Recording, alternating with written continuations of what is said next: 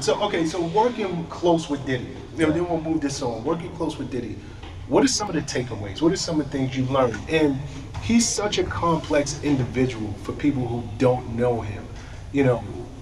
So I'm asking you this two ways. Some of the things that you learned from his words and some of the things you learned from just being a fly on the wall, watching him and working with him.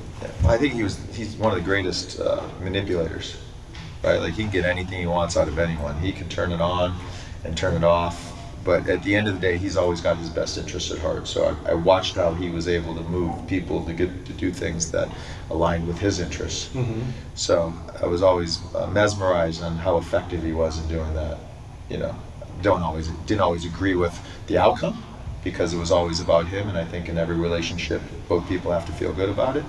But he was just a beast. He just knew what he wanted, and by all means necessary would do whatever it took to get there. But I think the thing I learned most was just like, what do you mean no? Of course no is not the answer. Figure it out. Just figure it out. He challenged people to like make things happen that they weren't comfortable doing. And then they realized that everyone's capable of doing so much more than what they mentally believe they can do. And I think it just forces people to find a way to come to a solution. I think that's one of the greatest takeaways that I got from working in the bad boy system. There is no such thing as can't. There's no such thing as no.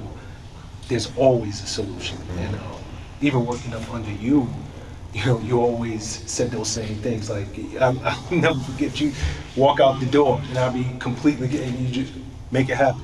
And going about your day, and I'm like, what the, like, I don't even know where to start with this, but that is the mentality, and that's why that company was able to grow and scale at the rate that it did. So.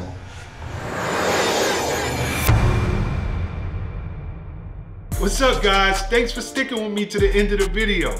Truly appreciate you. If you like anything you heard here today, go ahead and hit that subscribe button. And if you know anybody that can benefit from this message, feel free to share. Peace and love.